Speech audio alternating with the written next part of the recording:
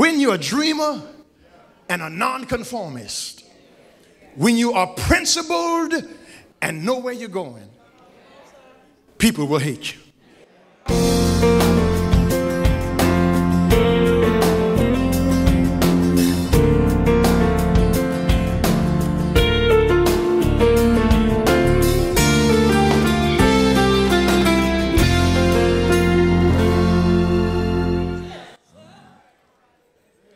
Jacob, Joseph, jealousy, and the journey.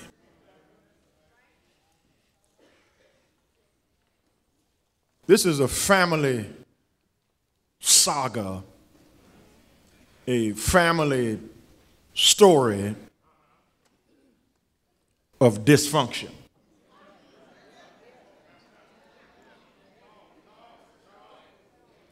And it started with Abraham. It continues in Isaac. It finds culmination in Jacob. Jacob, who is a twin of Esau, was born clutching Esau's heel. He's a supplanter, one who undermines. Jacob connives, schemes, and tricks, breaks the rules to get what God intended for him to have. And you know the story. He tricks his brother Esau and he steals his birthright. He connives him out of his father's blessing. His mother helps him to flee Esau's wrath. And Esau finally catches up with him, and the Lord softens Esau's heart.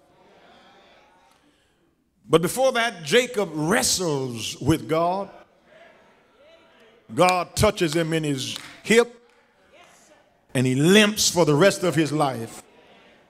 He says, your name is no longer Jacob, but Israel. He is tricked by Laban because what goes around comes around. He works for the hand of the one he loves, Rachel, but he ends up married to Leah. He has sons with Leah and with Leah's handmaid, but then he works another 7 years for Rachel's hand, but Rachel does not bear him any sons, and finally, in his old age, Rachel bears a son named Joseph. Israel, Jacob dotes on Joseph. He loves Joseph. Perhaps Joseph is the spit image of his mother Rachel. And because of Jacob's love for Rachel, he almost worships Joseph. He loves him so much that he shows a distinction between him and his other brother. There is this problem that the brothers have with Joseph because the father loves Joseph more than his other brothers. That is a recipe for dysfunction. In any family where there is that kind of favoritism, that is dysfunction. You can't compare one child with another child.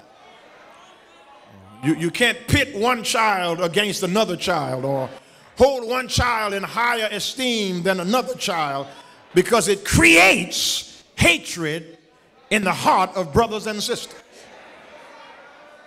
It causes dysfunction, and that child may never achieve all that you have desired because you placed him over and above his brothers and sisters. don't ever ask a child, why aren't you as smart as your brother?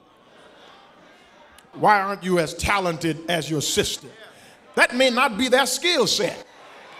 That may not be their area of giftedness. God gifts everybody with what he wants them to have, not for us to be over one another, but for us to complement one another.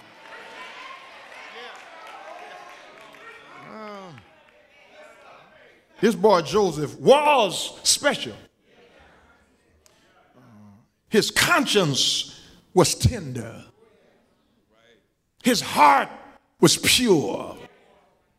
His will was firm. God chose to bless him. And his father loved him so much that he made him a coat of many colors. Now, I've looked at this, and I don't think that this coat was multicolored, as it served to distinguish Joseph's multifaceted personality.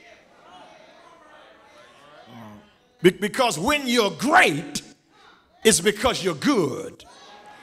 And when you're good, it's because you're connected to God. And his coat of many colors served to distinguish him as separate and apart because he had a tender conscience, a pure heart, and a firm will, because his father sent him to check on his older brother's conduct. And when he went to check on them, they were doing things that would displease the father. But Joseph would not participate in their wrongdoing, in their evil ways, because he had a pure conscience, a pure heart, a firm will, and his brothers mistook his principle for pride. And I think I ought to stop a moment and say to us, when you are a principled person, when you are a nonconformist, be prepared to be hated by your brother. When you don't bend the rules, talk back to me if you can. When you don't undermine, when you don't try to get people on your side, when you just walk the straight and narrow, when you do what's right for the sake of doing what's right, you will be hated. I think I ought to say a word to you church people here, and you Christians here who are trying to get everybody to like you and trying to get everybody to see your point of view. When you do what's right just for the sake of doing what's right, people will despise you. And you have to get ready for being despised. Talk back to me if you can. You've got to be secure enough in yourself that whoever likes you or does not like you does not determine how you live your life. I wish I had a witness here. You can't let people's definitions of you put you in their box. You can't bury the light of your potential under the bushel of somebody else's expectation. Whenever you decide to do what's right, you will be hated.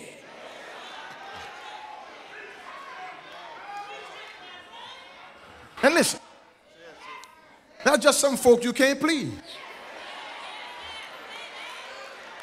They don't like how you look.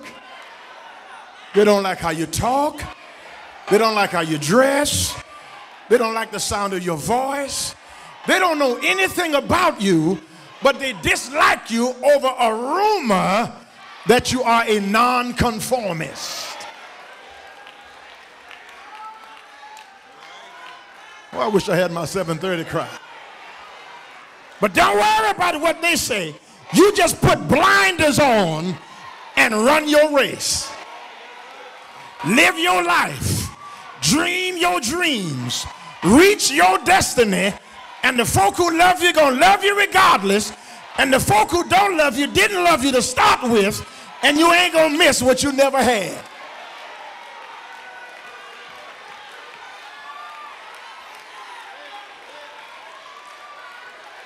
I told you last Sunday, you got to learn how to encourage yourself. Pat your own self on the back. Take yourself to the movies. Take yourself out to dinner. Talk to yourself on the phone. Because you got to learn that when you do what's right for the sake of doing what's right, you will be hated.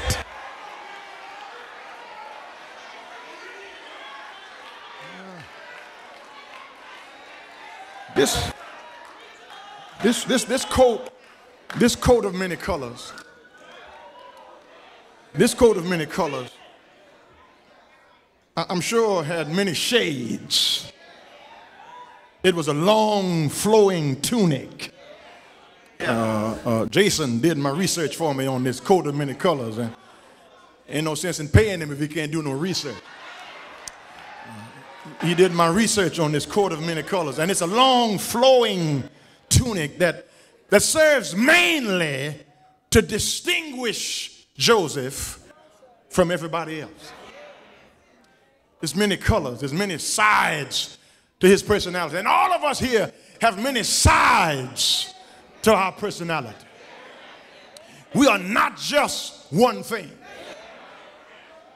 We are a multiple group of things that make us who we are. We are one way with one group. And that doesn't mean anything bad. It just means when you're with this group, that's the way you are. Then when you're with that group, that's the way you are. When we're in the hood, we talk one way. And you can't bring that hood talk on your job. Am I right? No, you can't go to your job talking to your boss talking about what's up. See what I'm saying? See what I'm saying? No, that's on Scott Street we talk like that. We talk like that in 3rd Ward and 5th Ward and on Tilwester. But when you answer the phone, you can't talk like that. There's many sides to our personality. That's what I'm trying to get at. Joseph had many sides to his personality. There were many, but I just want to mention 3. That first coat that was worn on the outside was a coat of favor. Favor. Favor.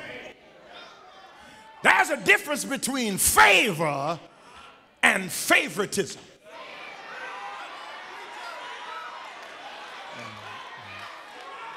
Favoritism is not about the person being favored. It's about the one showing the favoritism. Joseph was the son of Jacob's old age. And ain't nothing more crazy than an old man having a baby. So the favoritism came from Jacob. But because of Jacob's favoritism, that did not stop God's favor. Wish I had somebody to help me preach. Now, brothers and sisters, get me now. Hear me now. There are some people that God just chooses to bless with special favor.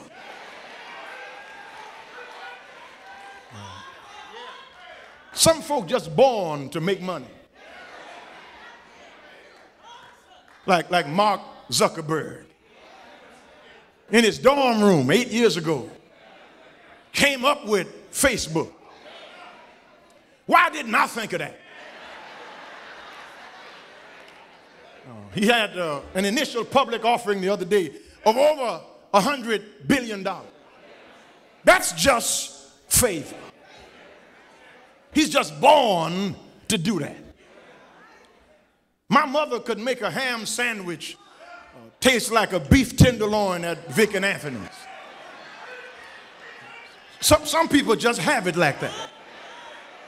Talk back to me if you can. Some folk are smart without even studying the book. They can party all night long and go take the test and make a 97. And here you studied all night and make a 79. That's just favor. Am I right about that?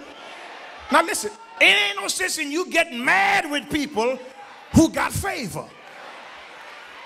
Because you're getting angry, you're envying, you're hating them is not going to take God's hand off it. Because God blesses who he wants to bless. I wish I had a witness here. God raises up who he wants to raise up because the favor comes from God.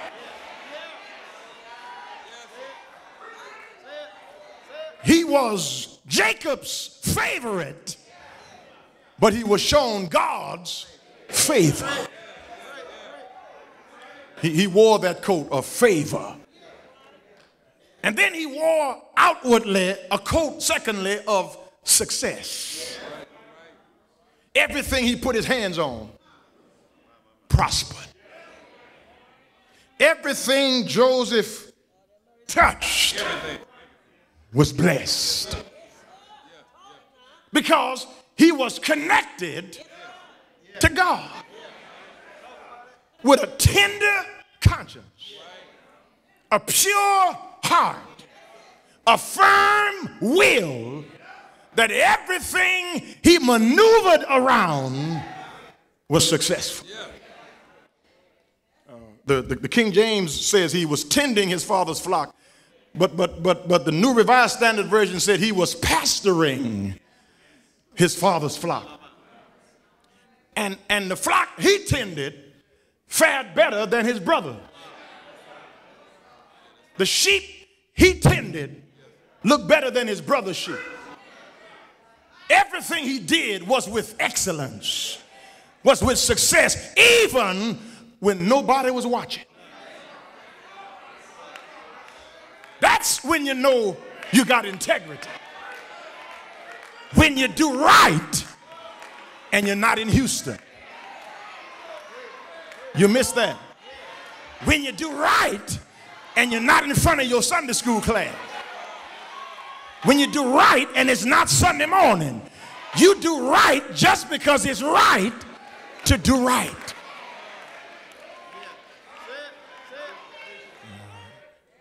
Success. Success followed Joseph everywhere he went. And then God favored him to let him start dreaming. I said to Reverend Washington at lunch a few weeks ago, you know you're old, not in terms of years, but you know you're old when you love your memories more than you love your dreams.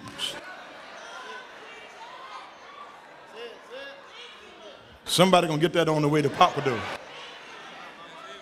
When you are nostalgic and reminiscent over yesterday and have no hope for what's coming tomorrow. That's the way things used to be. Used to be. Used to be. A whole lot of folk like church the way it used to be. You don't like these new people joining. You don't like these new changes being made. We've never done it that way before. Let's do it the way we used to do it. And when you love your past more than you're excited about your future, you've lived too long. You are old, a fossil, a dinosaur. The 8-track ain't coming back.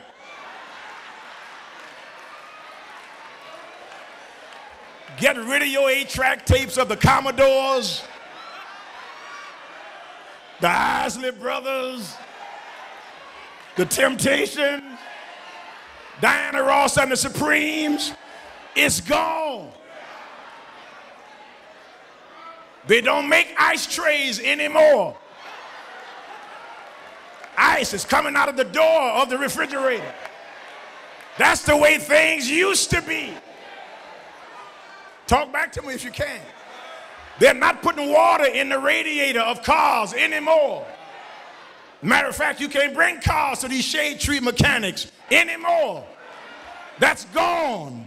That used to be. That's in the past. Stop loving what's gone and be hopeful about what's on the way. Joseph is a dreamer. And listen, when you're a dreamer and a nonconformist, when you are principled and know where you're going, people will hate you. Now listen, his brothers misunderstood his principled stand as pride. And I need to say to somebody today, don't be proud of your principles. You missed that? Because the minute you get proud, you got principles, you just sin. Just have principles with humility. I want to again say thank God to these young adults singing in the choir. When there were more of them that used to sing in the choir, but they got out of the choir because I'm not like them. I don't do what they do. My principles won't let me be like them. Then you got proud of having principles. And God stopped using you. Because God can use you any kind of way. With all your issues, with all your mess, with all your stuff, with all your junk, God can use you. Because if it were not for God's grace, all of us would be in hell this morning. I wish I had a witness here. God don't care nothing about you staying out all night. Just pull yourself together. Wipe your eyes. Drink something to help your breath. Get you some breath freshener and come on in. Like these other people used to do.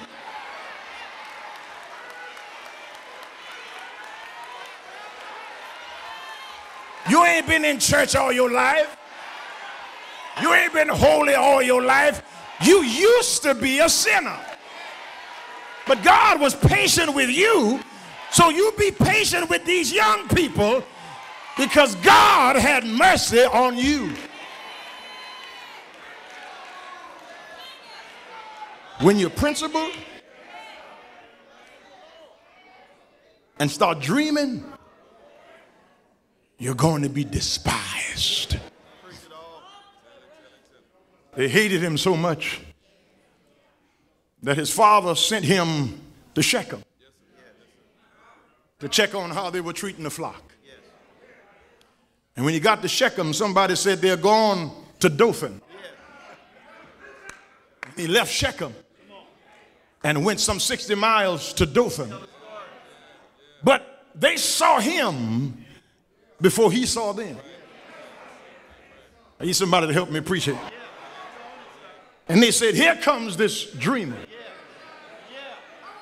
Let's kill him. And we will see what will become of his dream.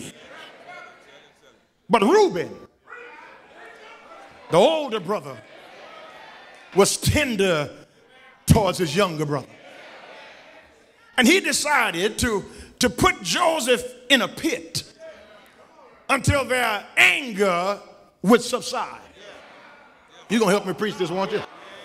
But when Reuben turned his back, an Ishmaelite caravan was on its way to Egypt.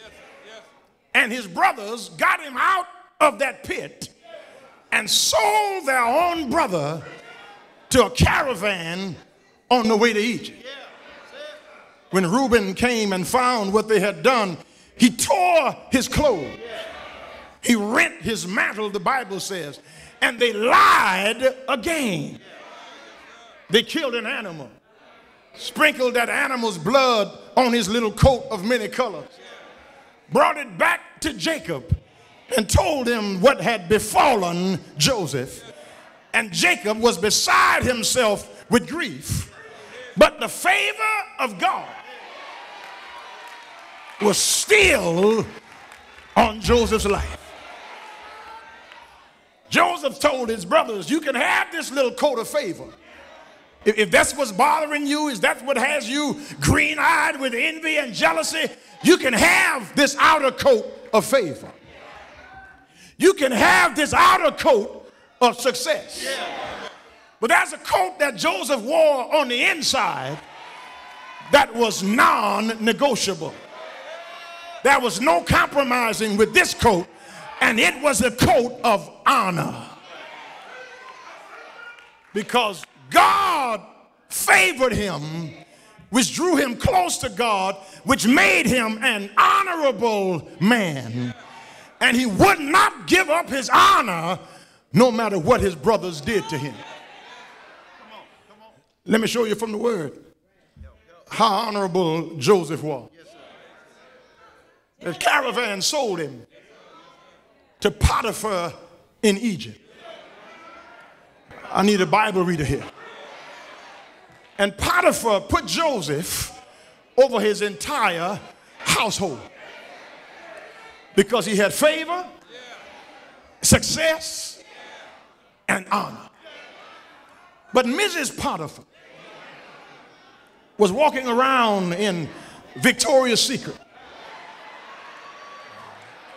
expensive perfume, lounging in Joseph's presence, throwing herself at young Joseph because he was a handsome, dark-skinned Hebrew boy. And she was lounging, throwing herself in his presence. And Joseph did not pretend not to see her. He did not see her because of his honor. Thank you for tuning in to A Call to Joy. It is our prayer that the Word of God has brought joy, strength, and faith to your life. We would love to have you as our guest at Lily Grove Missionary Baptist Church, where we are exalting the Savior, equipping the saints, and evangelizing the sinner. For your convenience, we have a 7:30 a.m. and 11 a.m. worship service every Sunday morning and 7 p.m. on Tuesday nights. Lily Grove is located at 7034 Till Wester Street, Houston, Texas, 77021, or feel free to visit our website at www.lilygrove.org. Until next week, God has called us to a life of joy.